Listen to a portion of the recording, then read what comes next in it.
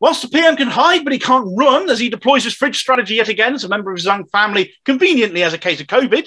If true, I wish them well, but you can't blame people for thinking a serial liar is lying about this too. There are no depths he won't sink to save his own skin, after all. But as stories circulate of various Tory MPs now actively calling for his resignation, as new tidbits emerge, such as people who do not work in Downing Street being invited to that party on the 20th of May, not least of which Carrie Antoinette herself, it blatantly wasn't a work do. And with the email, the footage, the statements being made, not least of which Johnson's own admission to being there for 25 minutes yesterday at PMQs, many are wondering just how much longer the Met can keep stalling over investigating. But the one person also investigating this, for whom most eyes have now turned, is the civil servant Sue Gray, who took over from Simon Case in investigating all of these parties after he was found to have attended one himself.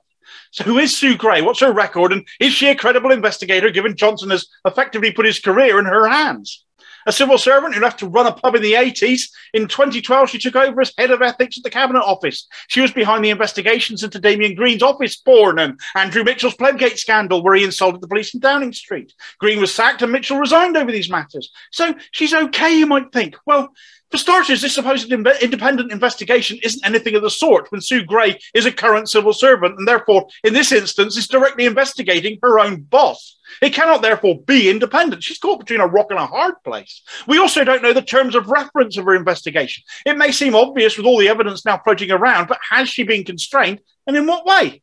She has a reputation also for not leaving document trails. It's so powerful within the civil service, political memoirs require her sign-off before they get published. She has advised special advisors on how to destroy emails to thwart freedom of information requests. She is regarded as a force of conservatism within the civil service, which ought to preclude her from being part of it.